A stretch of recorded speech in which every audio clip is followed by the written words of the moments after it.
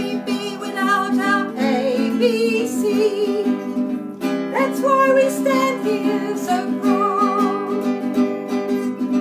It's not for sale, it was built to last.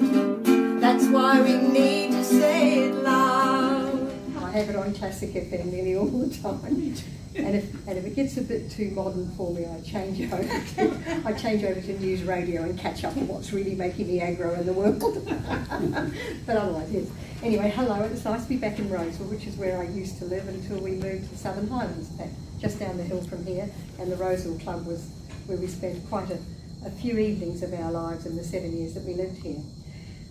Yeah, why Friends Matters is it's inspirational listening to people like Janine. And I'd like to particularly commend this branch. It's awkward picking out individual names because you end up leaving people out. But these are the people that I know about. I'm looking at Diana now. She's one that I've worked with for, how long? 10 years? Yeah, it'd be about 10 years because she and I swapped roles, or not swapped roles, she took over as assistant editor, doing a far better job than I ever did. And no, well, you do a superb job compiling all these articles for Update. They are brilliant, right? Can't say enough about those, Diana. Janine, of course, but the first person I knew in the Northern Suburbs branch, before the branch existed, she's lurking in the back there, Margaret Kitson. And I'd like to pay a particular tribute to Margaret because I found her 2 years after I started being MEMSEC, working on an Access database in those days, and it was, I would say it's computer-based, but it was pretty, you know, fairly manual in those days. And probably about 2009, I think, that I first met you, and I asked if you would help with all, and you're still doing it to this day, all the mail-outs that go out under Margaret's careful watch. You can say that in one sentence, but it's quite a lot of time and effort that she has done diligently for ABC Friends, and it's that solid support that the Friends gives to our organisation, one, and therefore by default to the ABC, that really matters. So big hats off to Margaret. Jenny Foster, I look out for her pithy letters in the SMH all the time. Lindsay, who took over from Janine when she was politically orientated. Fabulous work. But the first person that started this whole gig off for the whole of New South Wales, Corinne, with her husband Bassie, and 1976. So we go back a long way. That's 40-something years. I can't do the sums. You can all do that. And Corinne's been a solid stalwart of ABC Friends, or Friends of the ABC as it was then known, for all this time, and is still doing things to this day with the latest music blast. So look, I know I'm skipping a few people out, and I know, you know, meeting you, Bev and John, for the protest down in Canberra. So I just want to pay a real tribute to this branch for being very active and just fantastic. I've got no chance in the time that I've got available to talk about all the various people that I've got to know around National. We didn't exist as National, as you would know, until the end of 2016. But as a consequence of that, we've all got to know each other, sure, by Zoom, and that's great. Sometimes face to face, it's even better. And phenomenal people have done a lot of work. Something that I can say today that's new as of this week, and that is something I'm really thrilled to hear about, that Victoria has finally joined our national database. Oh. Yay! So we are truly a national organisation in every sense of the word now, and there's been a lot of behind the scenes discussions going on, and I'm absolutely thrilled that Michael Henry and all his team we're all one big happy family now, and that really speaks volumes for our organisation, I believe. So I'm thrilled, absolutely thrilled about that. And then, of course, after we formed into a national organisation in 2017 was when the ABC Alumni was formed, because of all the ghastly cuts to the ABC and all the intrusion into the board. And that has empowered us too, because as you know, as Janine mentioned, there's Helen Grasswell's speech up at Central Coast. We are fully interactive with the alumni now, and they're in a sense part and parcel of our organisation as much as we are with them, but they've got the famous names that everybody can relate to, so that's really special. My background in with ABC Friends goes goes back to 1996, where we were living in Jakarta, and I couldn't go home to Brisbane at the time because our house was rented out, so we went home to New Zealand to see all the family and stay with them, and David joined us later. He was working, you only get 3 weeks off. And we stopped off in Sydney, and where do you go when you stop off in Sydney? You can't now, but you could then. It was the QVB, and upstairs to the ABC shop, and I could leave my children sitting on the floor reading all the books there, and then bought them, you know, I didn't do the wrong thing there. But dashed around and did all used the ABC shop as a babysitter, and then on the checkout and paying for everything, there was the form to join ABC, Friends of the ABC New South Wales. So I did. That was 96. And in 2007, when we were living back in Sydney again, down the hill, as I say, in Roseville, ended up in the Update magazine. Chris Cartledge advertised the membership secretary role, so I took that on. And he trained me, and he was really diligent, fantastic, what a great guy. And he was down the Illawarra. And then, so I did that for several years and then handed over to Gail Davies. And then Gail and I swapped, you'd all know Gail, I think. And Gail and I swapped, and she did MEMSEC and I did secretary. And it was, I think, about the time that I became the secretary, and I was writing the odd article for Update as well at the time, because I'd become proofreader and all that sort of thing. I really started to get to know some of our members quite well. And I realised the significance of just what Janine's been saying prior to this, the importance of us being out there and talking to we're the coalface. In the branches, we're at the coalface. We talk to the new people. Within the organisation, we're talking at the esoteric levels, you know, the ABC, you know, chatting with David Anderson or whoever it might be. But we're the ones that are out there talking to strangers or acquaintances and persuading. You know, every conversation I have would be of oh, you know, I was just watching something the other night, must have been on the ABC, because I only watch ABC and SBS, and it's always deliberately brought into the conversation somehow, always. And you probably all do the same thing. And that gets its own energy. It's fantastic. So that's something I do. And also, at the time, the secretary time, was when Janine put her head above the parapet and intimated she thought we probably should have a branch. And I thought, yes, because I wanted one in the Southern Highlands and didn't have the time and the energy to do it. So when she put her hand above the parapet, well, that was it. The Doherty Centre was booked by Diana, and Jason Lowe was involved, and Janine got in, and we got the act together. And it was a bit of a, from my perspective as Secretary of New South Wales, it was a bit of a shambles, but I kept trying. I sent out the email blasts, and we were going okay, and anyway, we pulled it all together, and Janine did the advertising, and Diana did a host of work. I can't remember what you did, but I know it was an awful lot. And Gail too, I think. So, starting that, the room that was booked was cleverly chosen to be suitable for about 60 people, maybe, and it was a weekend. Most of you were probably there. It was the long weekend. There was a footy final on. Don't ask me what, because I'm not interested. But anyway, so we didn't think we'd get very many people, and the room filled, and we ended up with exactly 100 people. I was so impressed. And despite being upstairs, but we didn't know. No, stairs and everything, exactly right. But then we had the great guest speaker of Jonathan Holmes, if you recall. And to this day, I still remember his question to us all. Who of you still watches live TV? And every hand in the room went up, and he was floored by that. So there's an awful lot of us, I still do. I can't be bothered, I'll catch up on iView if I really need to, but mostly I'll let that one go through to the keeper. Anyway, so that I still remember that question and his reaction to us all saying we all watch live.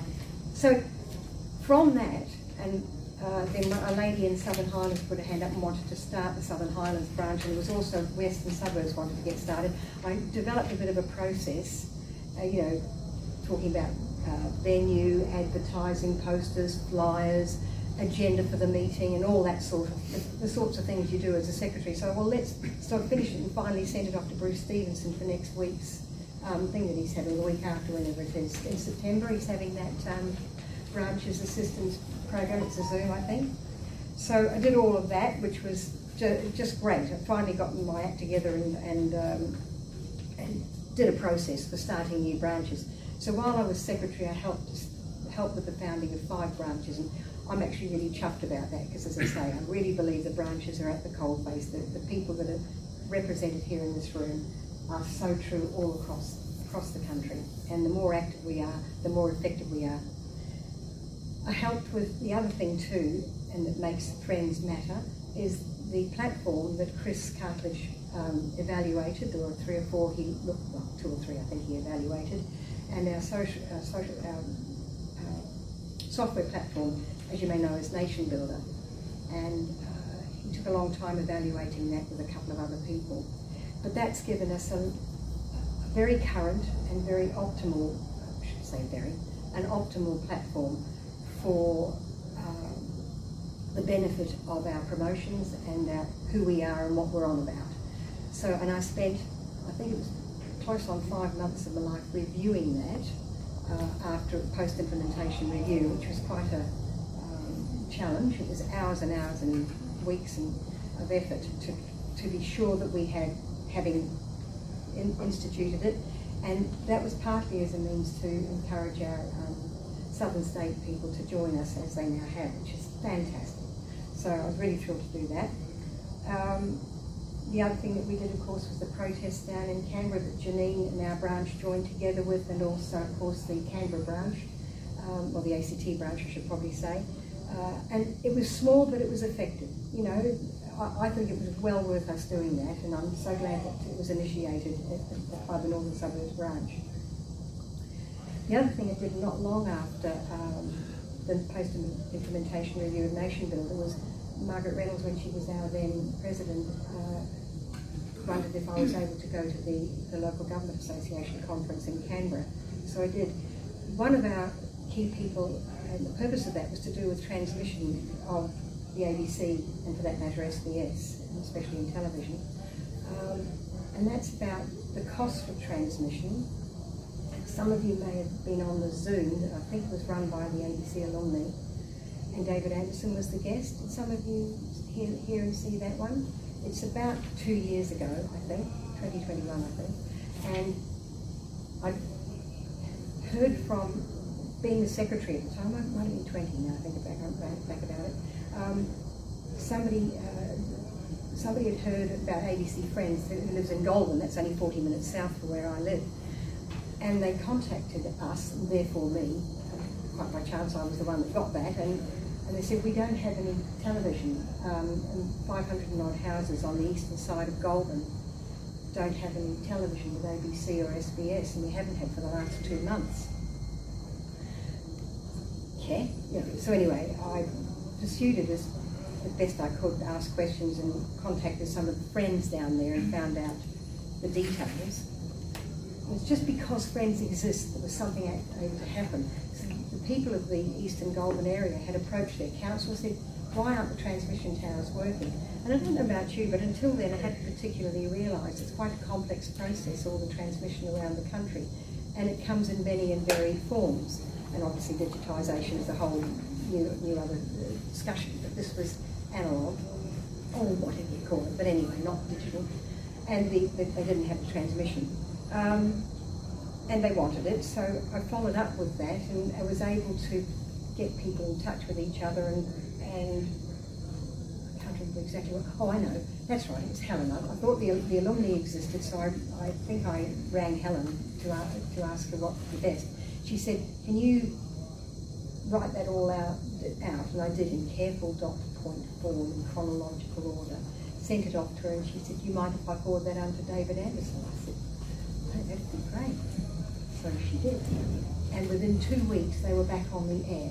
So I'm just saying, because we existed, there was a venue, an avenue for people to get through. So it was just a little thing. I accidentally was the one in the loop. I'm really pleased. And I'm back on the air. But that's what I was saying about the Zoom with David Anderson. I asked him, you were able to send a question in advance, and I asked him especially in advance, how did that get paid for? Did the ABC do it, and how did it get paid for? Because, as I say, there are many and varied ways that the transmissions occur around the country, and some of it's paid for by the local government, which is why I was saying it's the LGA conference. And he said, yes, we did. And their budget is 1.1 billion or whatever, it doesn't matter the exact number, but a significant proportion of that comes out first from the Department of Comms to pay for transmission. So if there's any repairs that have to be done, that would go, you'd think the contractor that got all that money, or contractors around the country, would be doing it. But no, they've already been paid. So the ABC had to dig into its, and that's the question I asked Anderson. The ABC had to dig into its budget, operating budget, to pay for the repairs. So that means it can't do, you know, half a program somewhere. Do you know what I mean? That's the sad bit about that. But equally, they got back on the air, but I was really... So I went to the LGA conference and handed out what Sue Pinnock in South Australia, used to be the president there, and she knows a chap from, I think, WA, who's quite a smart chappie, and I can't go into the details because I don't understand it. It's like reading Fermat's last theorem, it's completely over my head. But anyway, transmission capabilities, and talked about there is a way. And so I wanted to, we printed out those 8 or 10 pages, and I handed it out to all the councils that I managed to converse with who pay for, currently provide the transmission capability. So this is the sort of thing that we have a possibility to influence as ABC Friends as we come across this news and information. So that was something else. And lastly, what was I saying? Yeah, and as an Update production manager, I've had the great good fortune to get to know a lot more about people. I've written stories for Update. It's not, Diana would prefer this was purely an academic paper. No, but that's the impression I had. My apologies. But anyway, Mel has always liked the occasional story, so I've always enjoyed meeting some of our amazing friends over the years and just featuring them. One of the ones that I did was for Jackie Deacon up on the Gold Coast, because I met her on the way back down from a Zonta conference in Brisbane, and she sends out all our news items, which to everyone, for those that want to be on her circulation list. And what a fascinating woman she is. She's across everything. So we've got this mass of fantastic people with all different skill sets, and we exist to be that wonderful support for the ABC, to fight for the ABC. And we've got access to great sources of information now in the body of the ABC Friends. We've got good, I sort of say corporate knowledge, that's not quite right, but across our own planet, we've got all that.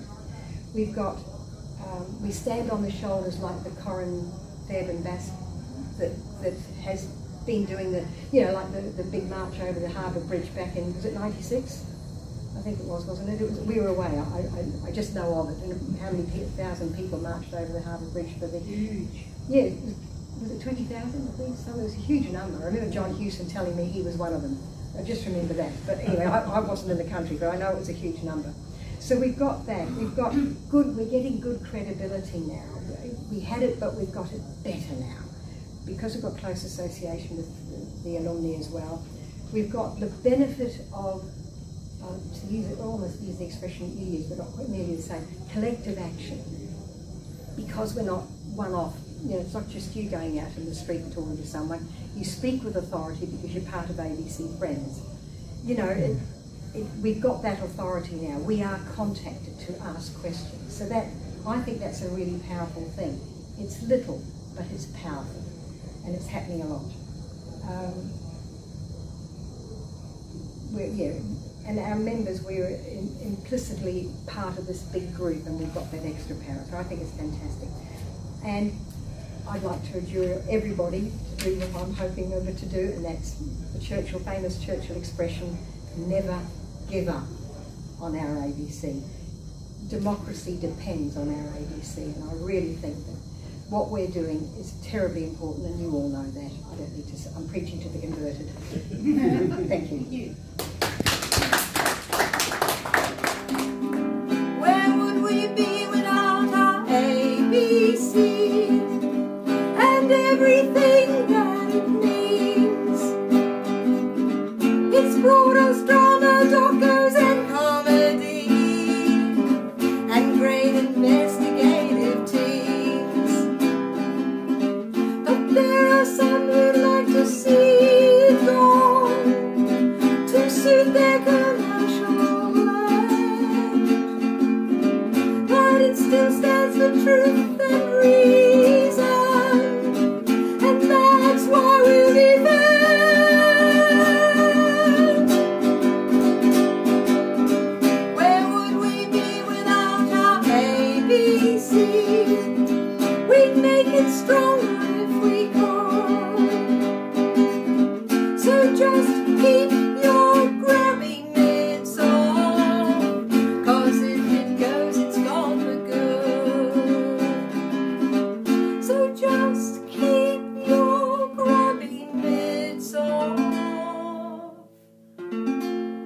Was it